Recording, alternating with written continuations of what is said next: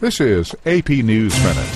Rebels in Libya are celebrating after they managed to fight off attacks by those loyal to Muammar Gadhafi in a city near the capital.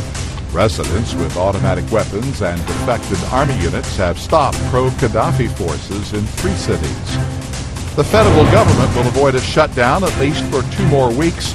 Senate Majority Leader Harry Reid says President Barack Obama will have the temporary bill on his desk this week.